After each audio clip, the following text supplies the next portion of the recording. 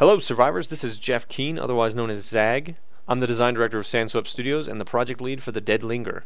I'm about to tell you stuff. Whether you've never heard of The Dead Linger or you've been checking it out for a while, this next bit is a quick run through of what we're doing, where we've come from, and what our plans are for creating the definitive zombie apocalypse that is TDL. To get the basics out of the way, The Dead Linger, otherwise known as TDL, is the definitive zombie apocalypse survival experience. We're not making a survival game, we're not making a zombie game. We are making a zombie survival game in the purest sense. No mutant zombies, no nonsense. Just zombies, and classic shambling zombies at that. We want survivors to experience the movie-like epic of the zombie genre, and yes, that means real barricading too. TDL takes place in a massive, fictional North American landscape, procedurally generated and sprawling for mile upon mile. The world size is 63,000 kilometers, to be exact, and every time you generate a world you get a brand new one. And yes, it has multiplayer, both for cooperative survival and various PvP modes. Our main focus is to simulate the zombie apocalypse of our dreams, originally inspired by books The Zombie Survival Guide and the original graphic novel The Walking Dead. As of late, the zombie genre has suffered from the spray and pray survivor, mutant zombies, and invisible walls. The zombie genre has died. We're bringing it back from the dead. If you're new to our game, keep in mind this is alpha and it's completely unfinished. That means the graphics suck giant, dirty zombie and the gameplay, as of this video, only has about 30% of the total intended features in the game. Check the video description or visit thedeadlinger.com/roadmap to view the roadmap for The Dead Linger, to see where we've come and where we're going. We'll be rolling out new build updates about every 2 to 3 weeks, which you'll download from Steam. Oh yeah, speaking of Steam, The Dead Linger is now on Steam. We'll get to that in a minute. I'd also like to take a moment to remind everyone how we work. At Sandswept, the majority of our team is working full-time. The pre-orders for The Dead Linger allow us to work harder, faster, and better, and the amount of survivors picking up the game during alpha, at a discounted price, are directly influencing the quality and polish we put into the game. Like most indie developers, we work regular job hours. You know, the old 9 to oh my god, it's 2 in the morning on a Saturday. We'd like to thank all the survivors who have joined us so far, and we'd like to welcome all the survivors joining us now. You've all waited so patiently, and it's finally here. Welcome to Build 10, the big engine change and Steam release. In our best kept secret of all time, we have indeed ported the entire game over to the Unity 3D engine. It's incredible how no one guessed that. Except everybody. We've not only kept everything you know and love about The Dead Linger intact, we've already begun making sweeping improvements to the gameplay, stability, and more.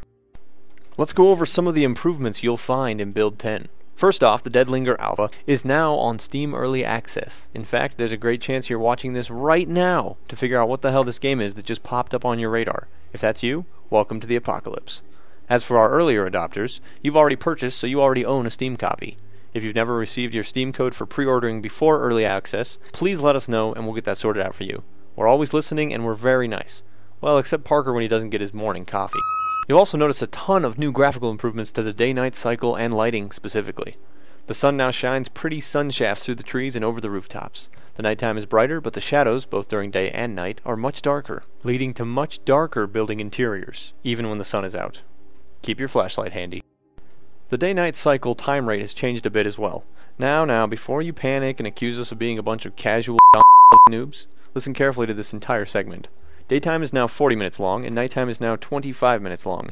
However, this will likely change in the future as we add more light sources to make nighttime more bearable, as well as ways to sleep through long nights, at least in solo mode. In the meantime, server admins will be able to change the time rate and set it up custom to whatever you want. So if you want much longer nights, and you think short nights are too casual for your awesome blah blah blah, I'm a rainy day kind of guy. Can't you tell? In The Dead Linger Build 10, we've added some basic weather effects. They're primitive, kinda crummy, but they add the basic atmosphere we plan to have in the final game. We have a lot of improvements planned, including but not limited to making the zombies react differently during rainfall, fog, and so on. Grab an umbrella, because it's raining zombie cats and dogs. Along with changing the size and shape of windows in houses to better accommodate realism, we've placed destructible blinds across the windows of a house. We will add the ability to open and close them later on, but the art for this feature wasn't quite ready for O10. Blinds will block a zombie's line of sight through a window. There is one final and very substantial change made in Build 10. Old school survivors, you may want to take a seat for this one. We've rescaled the world a bit. Zones were originally, on average, about 1 kilometer, or 1,000 meters in size. We have scaled zones down to 512 meters in size, in order to decrease travel distance and reduce the amount of blank open fields in The Dead Linger. We may play with this size more in the future, but we found that this change creates a much more interesting and diverse world, as well as allows us to change some of the movement speeds of the survivor to feel more realistic. You'll still have to do a bit of walking until we add vehicles. Bicycles are first on the list, by the way. But we feel this change really helps keep the world more intimate for the survivor. And you know us. We like our intimacy. We're making the zombie apocalypse of our dreams, and we're bringing you along for the ride. You can pre-order and play the alpha right now by purchasing the game on the Steam store. We're always listening to feedback and suggestions, so be sure to follow us on Twitter at The Dead Linger.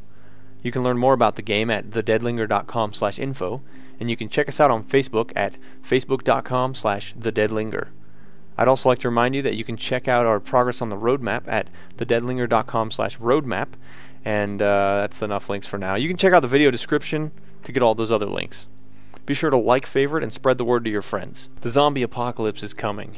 Make sure you aren't left behind. Linger on, survivors.